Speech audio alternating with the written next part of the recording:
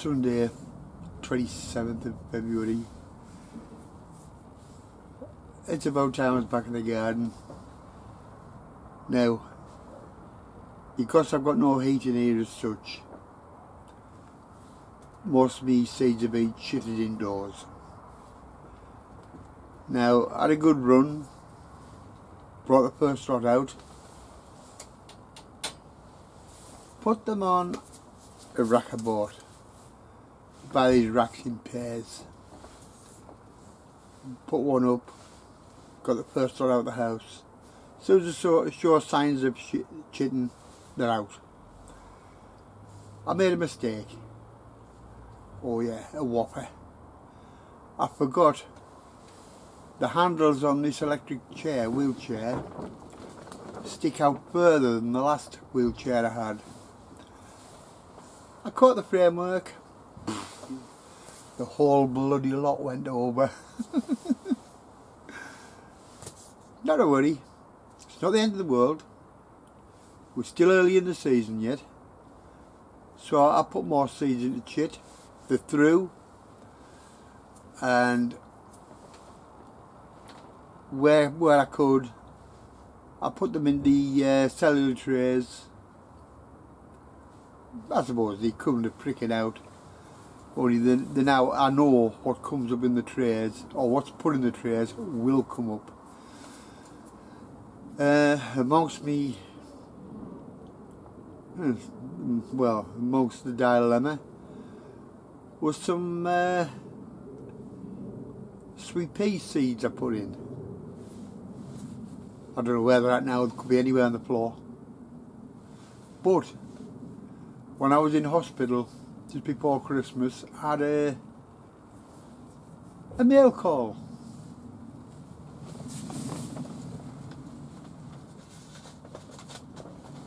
A good friend of mine, Ronald Shaw, sent me some seeds. I believe these are part of Hilda's mix, which is now finding its way around the country, with a pack of pongo beans, but they'll come out at a later date. I will put Ron's program title in the box below. But we've been friends for a long time, me and Ron. Ever since I first started going to hospital, phone calls. Great bloke. Thank you very much, Ron. So I'm going to sow some sweet pea seeds today.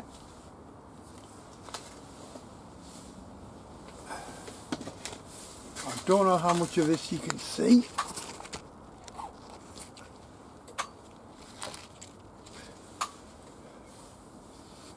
No, never mind.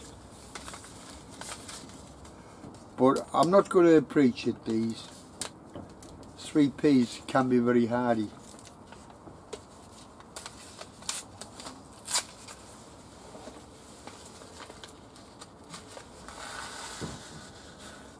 Oh, some stock here. I think I'll keep some of these for next year.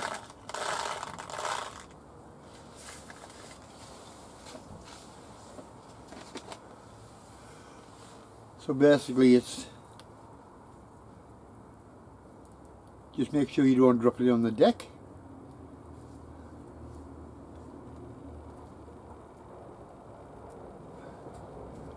Press them in. Good contact with the compost. This, by the way, is just repurposed compost from last year, but with no feeding. You don't need it. I've said it before, the seed is a little powerhouse of its own. It's got its own feed till it starts up. Then when you repot them, there's generally, unless it's repurposed compost, you've got feed in the compost for a while. If you repurpose them for pricking out, then by all means add a bit of feed. But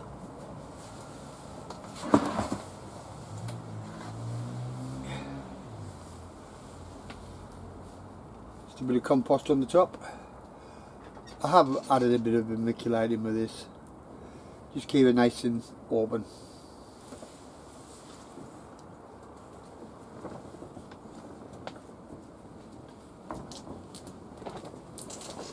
All I need now is a label.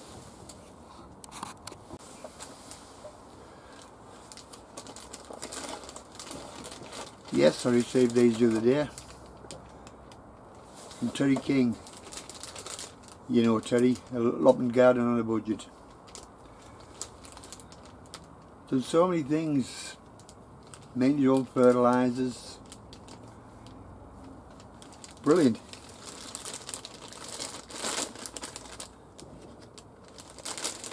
Just like Ronald Shaw, well worth a watch.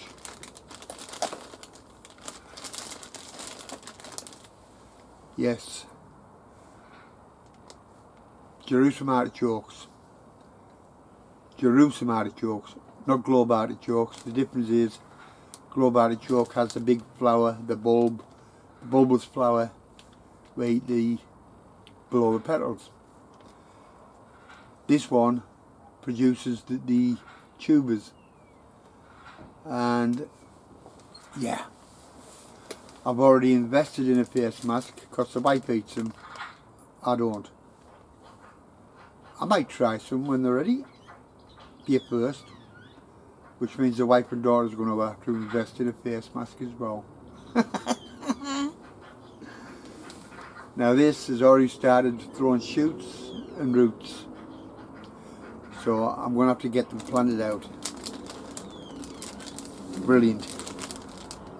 Terry advises a 35 litre pot. Yeah, I think I've got a 35 or 40 litre there, could do. So they can get planted.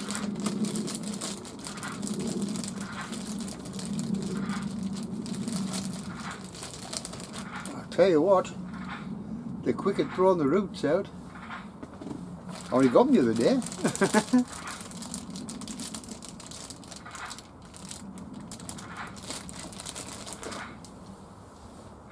Another one, shoots and roots.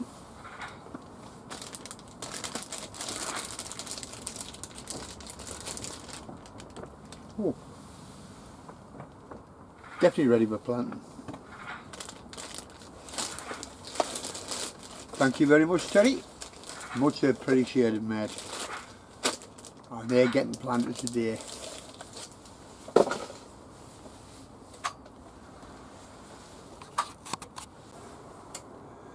Right, a 35 litre pot, repurposed compost.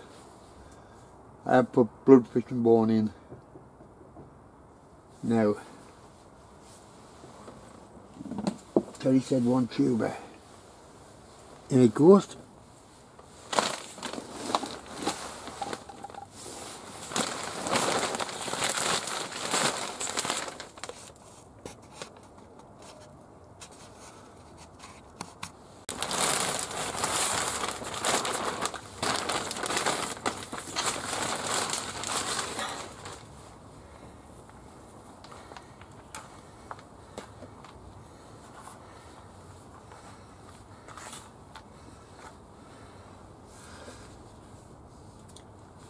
Compost level will sink as it dries out, and I will top it up more. But decent sized pot, shouldn't blow over easy because artichokes can grow to a fair size. If need be, I'll half bury the pot.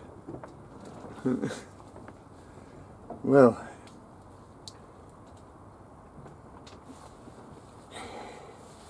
that's that one done. If things get as bad as I expect, I'll be calling this place Chicago, Windy City. Right, another job I want to get done today. Chrysanths. This is not one of me name varieties I bought last year. It's an old variety I had with white flowers, nice flowers. I do it for the vibe. That's what my daughter never binned. So I should get about 5 or 6 plants of this. There's more flowers from the end of the year, November onwards.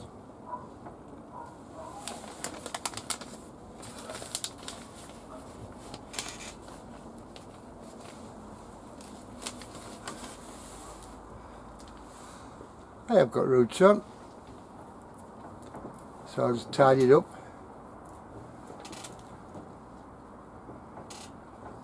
Yeah, okay with the roots on. Once again, repurposed compost. I didn't put any fertiliser in it because I thought I was going to be taking cuttings, not something with a root on.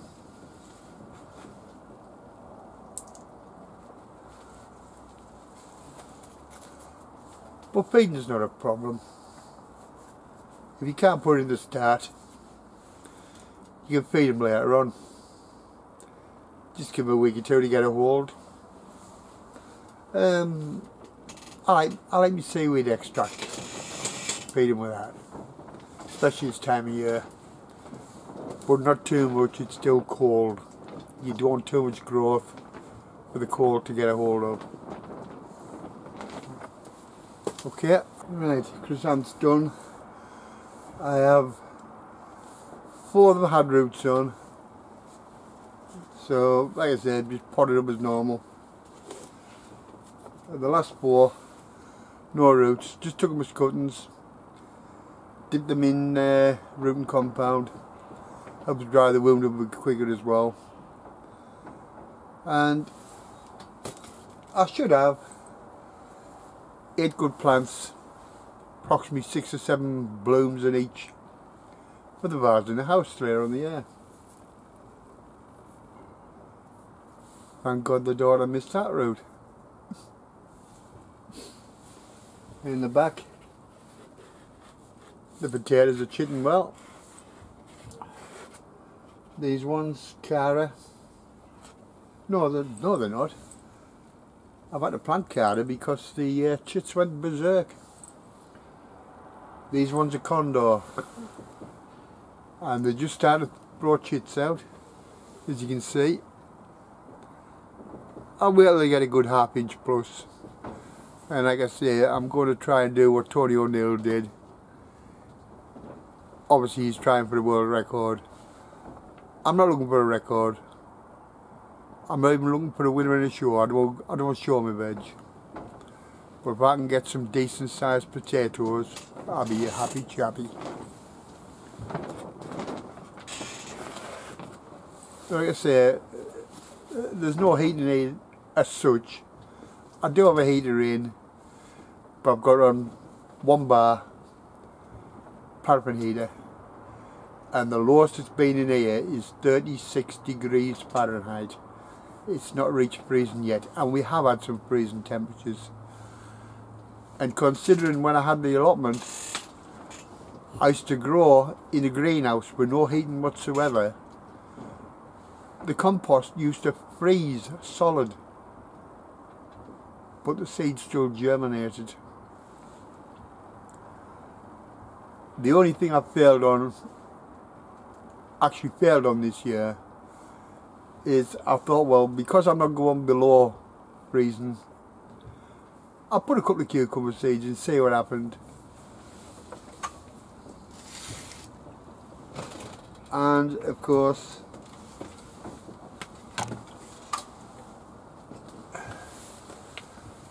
they didn't make it. It's still too cold. I'll give another few weeks, then I'll start them up in earnest.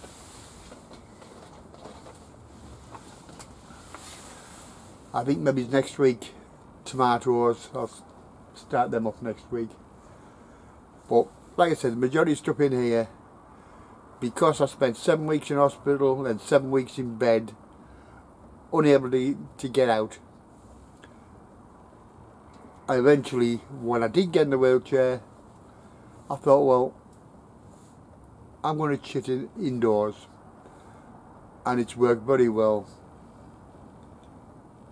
And I'm seeing the fruits of me attempts. You might think I'm mad, but I've only got a garden now. It's not an allotment where I need a load of seedlings, and quite often one cell in a 12 cell tray will give me all I need. Right, the beetroot at the back and the turnips, I could probably put them into tubs, but I don't think there's enough root to hold the soil together yet. I'll probably give it another week or so, and then we'll get the big pots potted up. But at the moment I'm thinking about the peas, putting them in. They're taller than you think. I should have had the legs on the tripod fully extended, but they are longer than you think.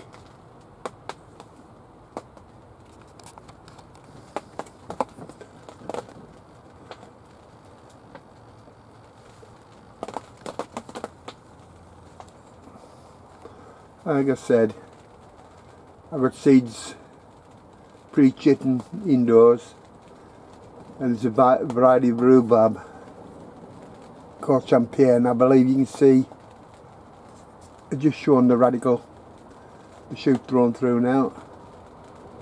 Well, as far as I'm concerned, I don't want the shoot to get any longer. I'll get them put into modules.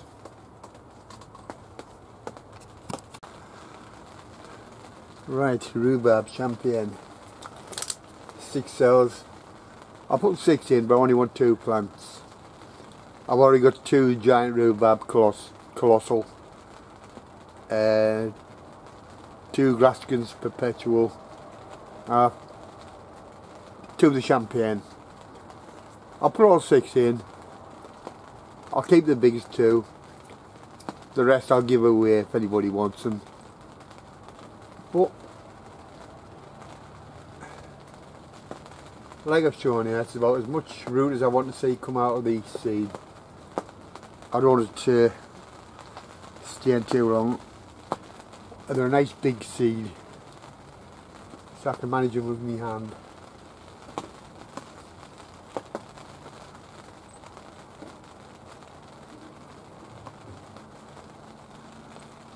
If you can get them root down, get them root down, but it doesn't matter. The root's going to go down anyway, and the shoot will always come to the surface. Well, 5 of them showing the shoot. Oh sorry, all 6 have. The last one I thought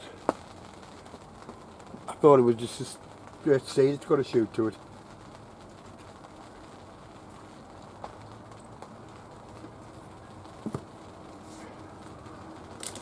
Right, label.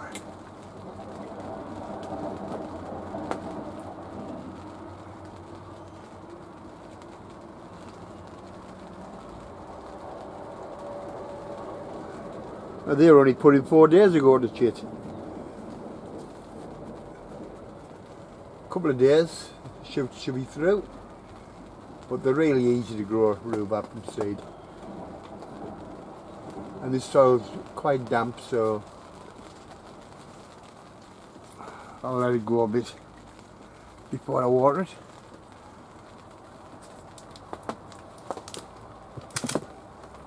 And that can be used to chit more seed.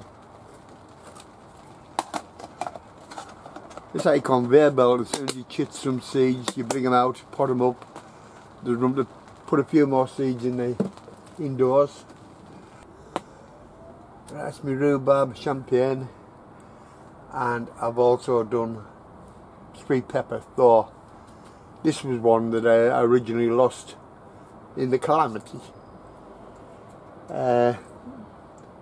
Put in the 24th of February for chitting. 28th shoots shown in the pot, and I'm able to maintain 55 degrees in here, funny enough, which is surprising for the size of it. But I'm still giving them a little bit more protection And that should give me a couple of degrees extra protection. Good God, it needs it clean. I'll do that off camera. Okay guys.